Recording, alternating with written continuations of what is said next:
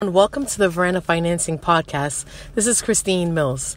I'm so excited about this episode, partly because I feel like I'm going into a topic that a lot of podcasters aren't really discussing, and that is how to pitch your company for financing. Pitching your company is an ideal way to practice selling your company, perfecting your presentation or deck to raise funds for your company. I have included 5 easy ways to start pitching your company this year. That's right. After listening to this podcast, you will know what to do and how to do it and to successfully pitch your company. Number 1, create a business plan. Creating a business plan allows you to focus on the purpose of your company, the need you are trying to meet, and learn your business story and know your financial projections thoroughly. Furthermore, whoever you are pitching to will most likely request a copy of your business plan. So it's much easier to have it done so that you can present it along with your presentation. Creating a business plan, I find, was also helpful to help you focus on areas that you might not even be thinking about, such as your competitors, industry analysis and trends, and ways you should market your company.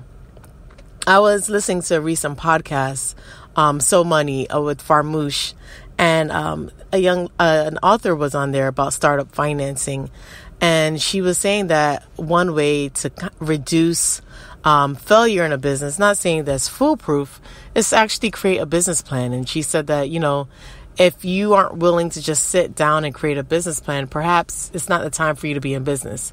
And I know there is a prevailing thought that, business plans are not necessary and they're unnecessary and you don't really have to have a business plan. And I am pretty old school with that. I think it's important to sit down, crunch the numbers as hard as it may be, and figure out how is this business going to work.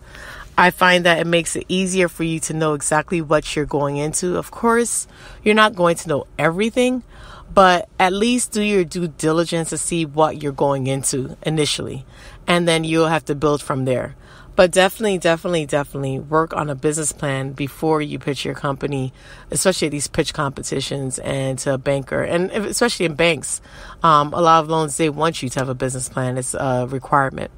If you need any help with it, I actually have templates on my website at verandafinancing.com, and you can have business plan templates that you could use to get started. I actually curated it based on different interests of creativepreneurs. Number 2, create a clean, impactful presentation. Now that you created your business plan is step 1, it's much easier to create your presentation.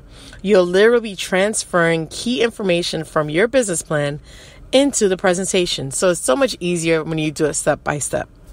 The key is to keep it very pithy. Don't overload your pitch book with data. You should have lots of pictures with key information.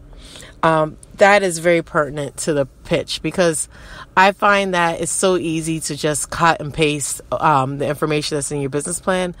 But before you do it, think about the people who are watching or reading your business plan. They want to just jump to the points, the main points of each area. So think of that when you're creating it. If you are raising funds, discuss ways you will use the funds and what you have accomplished thus far in your business. That's very important to know. Number 3, know your numbers. And this has nothing to do with whether you're good at math in 3rd grade or high school. This is something completely different. When you pitch your company, make sure your numbers make sense. Think about it. Your financial projections, are they too aggressive?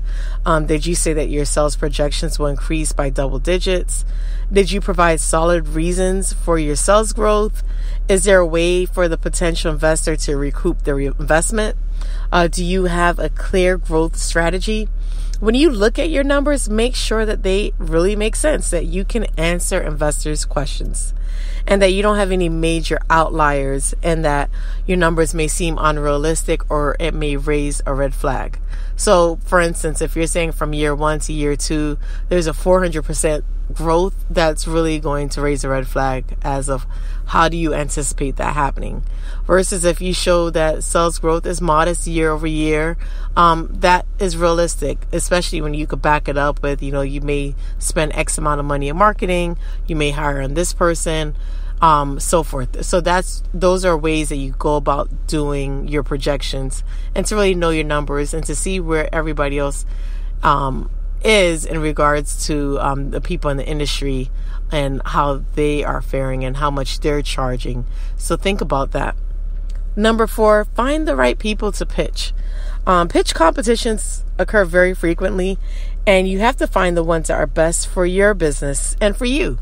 Local universities, organizations, conferences, incubators, and accelerators are all good places to start. If you want to start raising even more funding, you can also take it up a notch and go to private equity. I know some people aren't for that, but that's an option as well. I created an ebook on my website, verandafinancing.com, where you could get a practical handbook for entrepreneurs. And it's very helpful because I have a whole list of angel investors, accelerators, like different people you can show your business plan and pitch to. So that's very helpful to take a look at it. It's called the Practical Handbook for Entrepreneurs. It's completely free. Just grab it at verandafinancing.com. I thought it'd be a good resource for you. And number 5, practice. Practicing is so important, as in anything else. Presenting is a skill that you can improve over time. Don't give up if the first presentation does not go as planned and that you didn't receive the results you needed. Pitching is a numbers game. And the more I'm in business, the more I hear that so often. It's a numbers game. It really is. And the more people you present to, the more likely you will gain success. So I just want you to be mindful of that and be encouraged that if you pitch to one person and they say no, don't think that you have a bad idea. If you pitch to 500 people, then you might want to think twice. But do the numbers, do the due diligence. And just to go back over again, number 1, create a business plan. Number 2, create clean, impactful presentation. Number 3, know your numbers. Number 4, find the right people to pitch to. And also number 5, practice. Thanks for joining me today. Again, I'm Christine Mills from the Veranda Financing Podcast. I would love for you to just leave a review. It'll be so important to me and also helpful to let people know about this podcast. I strive to give you all the resources that are very helpful for you to grow your business and finance it the right way. If you'd like to learn any more information about Veranda Financing, check out www.verandafinancing.com. You can also go on Instagram. I am very active on that, Veranda Financing, as well as LinkedIn at Veranda Financing. Take care and God bless.